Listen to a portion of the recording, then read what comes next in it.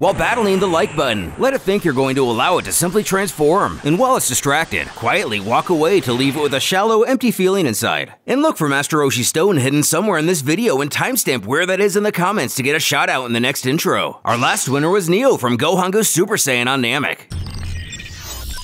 Freeing herself from Babidi's control, both girls can only sit amongst the devastation, one absorbing what she's done. Now seeing clearly, she realizes she's killed everyone, including Gohan. Looking at her hands, she knows she's no better than a murderer, and she can't be forgiven for what she has done. Elsewhere, Zenbu senses the chaos has finally come to an end, being aware of all the carnage this entire time, if not an instigator of it, but has done nothing to intervene, merely looking in for his own entertainment. He states aloud, "It's over," offering a spoiler alert to Babidi. He lost. Instead of killing him as previously implied, the Majin decided to torture him in a relatively childish and non-lethal way, though definitely torture nonetheless. He zips back to the others to alert everyone of his, quote, findings. "Hey Gotenks, I just found him!" "Don't touch me!" Understandably, the fused fighter doesn't exactly get comfortable vibes from this guy. Boo tells everyone to form a chain. They're heading back now. Not as apprehensive, but still not quite at ease. Elaine doesn't hesitate in reaching out to join hands. The separated group arrives back at the arena for the first time since Babidi's rampage began. The initial thing which catches their eyes, the utterly butchered state the planetoid is in. But that is only the beginning of the horror. Looking close, they notice the countless bodies lining the arena. Some are terrified, some confused, some furious. Walking closer to confirm those who have fallen, Trunks can only comment on what a massacre this is, and he has as much reason to be jaded as anyone. The South Kaioshin rushes over to West, seeing the brutal condition that caused her death.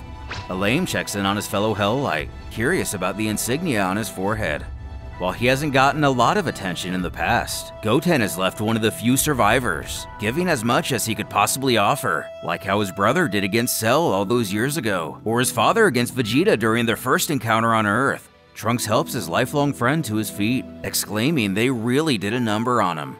Though probably the most upsetting, the Pan of our Universe 18 stumbles across her deceased father, in a reality swelling with godlike warriors, or maybe especially in such a place. In the eyes of the young, it's easy to forget your parents are not invincible. Brawl stands in the background not knowing what to say to comfort her, as if those words exist. Vegeta steps over to his daughter asking if she's okay, and where the enemies are, causing her to break eye contact, muttering they've been defeated, before remembering Babidi must still be out there in space somewhere. Universe 16's Brawl quells she not worry. By now he surely died from the lack of oxygen. Boo, acting as the comic relief, does his best to play along, supporting her theory with a, "Oh yeah, for sure."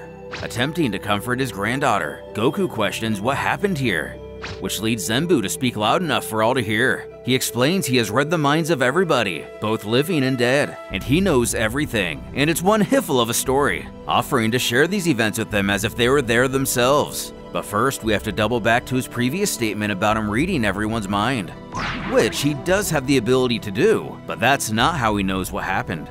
Nonetheless, he projects everything we know into the memories of everybody nearby, showcasing every meticulous little detail, from how Babidi was at the forefront of this assault, taking control over everyone who could be possessed. His newly formed evil army sought to kill as many spectators and warriors as possible, causing even the most unexpected of heroes to rise up and fight for their lives, though nearly all would fall in this endeavor. One detail he omits is what's going on with Universe 9, as to not tip off Vegeta to Raditz' agreement with the old Kai. And of course, the moment that stands out the most in this compilation of the slaughter is Sun Brawl surrendering herself to Babidi. As we know from one of the most recent backstories, Vegito's fragile patience with his daughter finally reaches its breaking point. Towering over her, he demands to know if this is true. Did she really fall under that wizard's control and kill these people? The young girl doesn't defend herself, admitting to everything he just saw, and it was entirely her fault.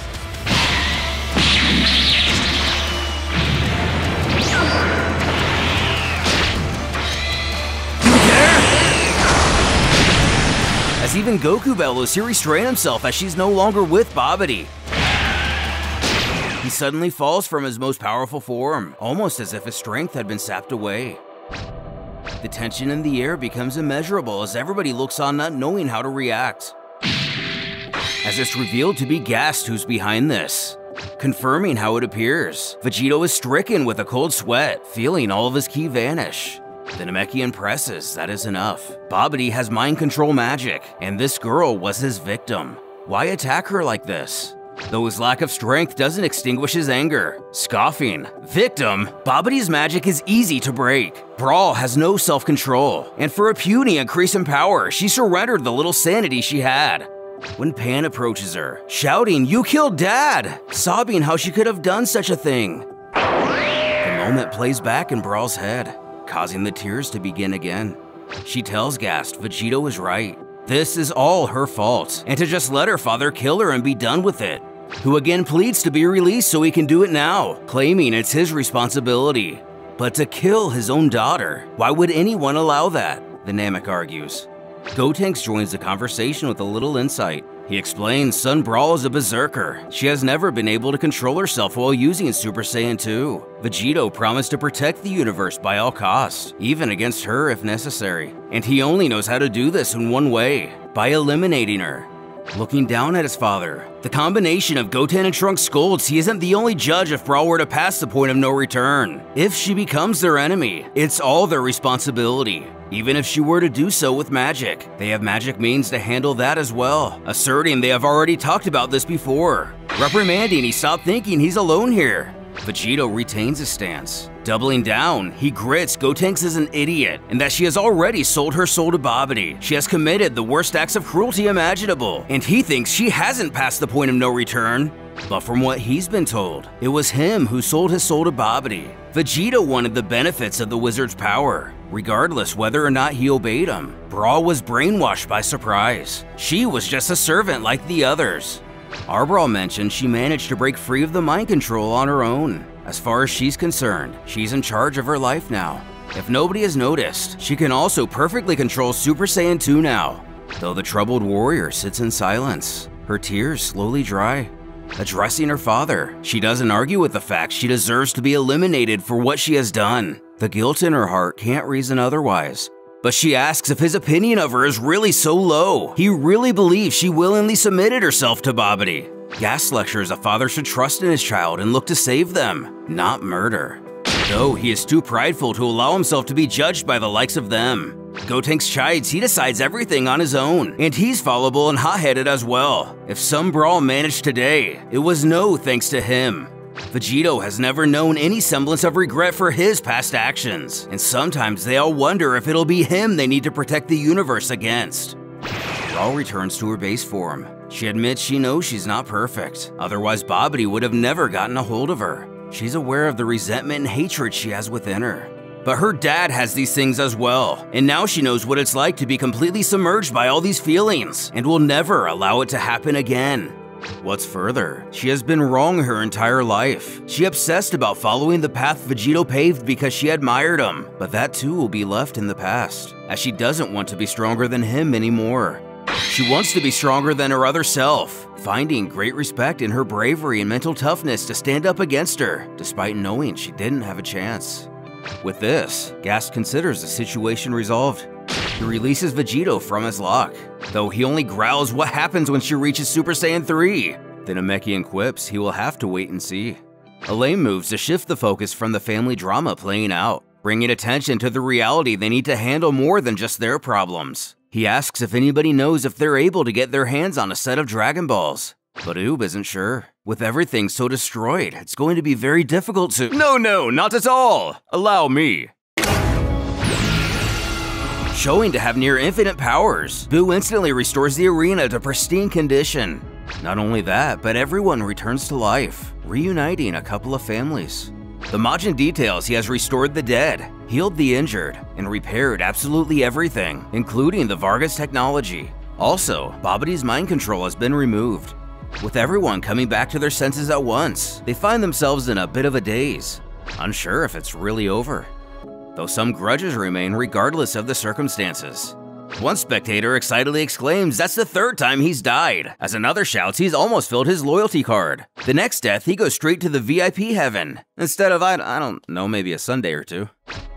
We get a glimpse of the various other reactions on the planetoid. Possibly the biggest question lingering, is King Cold really Ginyu again? Or was the Frost Demon's soul returned to his body, and he's witnessing this all for the first time? Reviving a little too close to Nappa, Videl cowers a bit at the memory. Walking her back to the apartments, he offers to explain, but Boo already projected everything that happened into her mind. But does that mean everyone knows everything now? Cell is left with a litter of children who are much happier to see him than the other way around. But Vegito can't help but let the fury build inside of him. Lamenting, Boo and Gast have powers far beyond what he imagined, returning to his bitterness of feeling entitled to win this tournament. But these ridiculous magic powers, it's cheating! With the best buds of our universe, Goku comments how amazing Boo and Gast are, wondering if they can actually beat him in a fight. Oob on the same note, thinking how incredible their magic is, when the Majin questions aloud if he'd like to learn how to use it himself. Reading his thoughts, Oob is frozen with fear.